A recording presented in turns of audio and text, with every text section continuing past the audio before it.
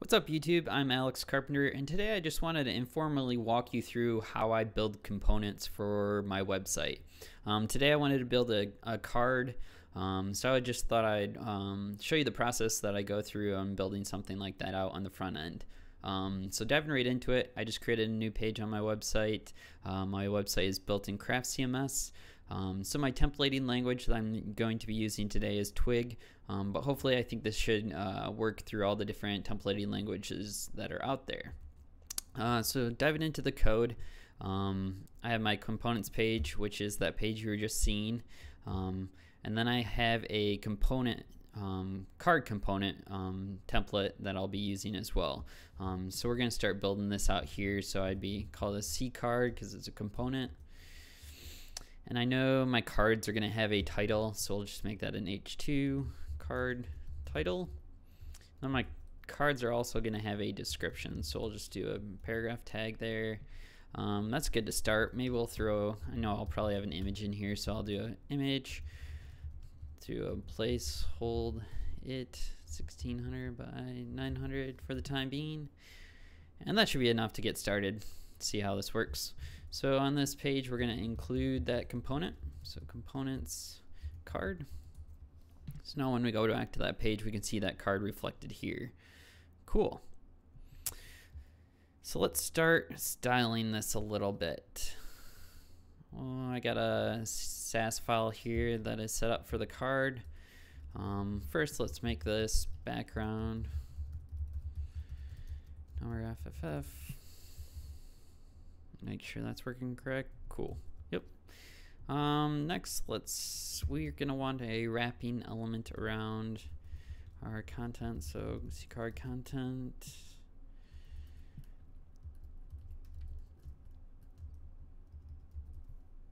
So now when I do this, I can do C card content padding. Let's do var spacing unit base. Cool, so now we got kind of a card set up.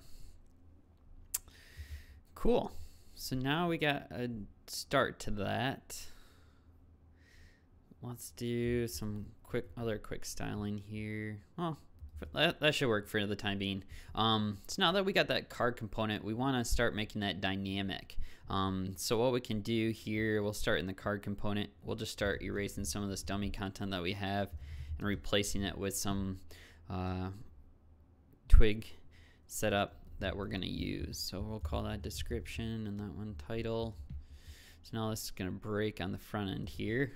But next what we can do is update this to include those. So we'll say with, and we'll want to say our title is hello world, and we can say description is still some lorem text. Well, we don't need that much. So now when we go back, we can see that that is reflected here. Cool. So now we're starting to make it a little bit more dynamic. Next thing we can do is, I know I'm going to want a grouping of these, so we'll probably have a grid of them. So let's start making that. So we'll do a grid.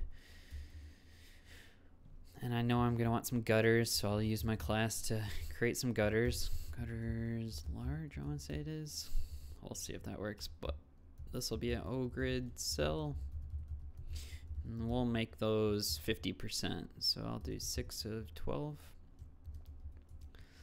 Cool. So now if I put this component inside of this grid cell, should take up half those size. Cool. So now what we could do is just start copying this if I wanted to mock some more. But instead of doing that, what we can do is start mocking some data. So instead of just copying and pasting this, what we can do is set our data in the template. So we'll set cards to here, create some space there, and then what we can do is start creating our card data. So we can say card 1. We'll do lorem for this first one. Let's do lorem 10, and then we can start copying this. So this is card 2, Let's give this one a little bit more text and we'll show the UI in a minute. So let's just copy that first one. So this will be 3. So now we have some mock data that we can use, so that way we're only including this once and we only have to change things once. So now we can do for card in cards, and we can wrap that. Now we just need to make these titles pull from this data. So what we can do, since we're in for card for in cards, we can do card title and then our card description.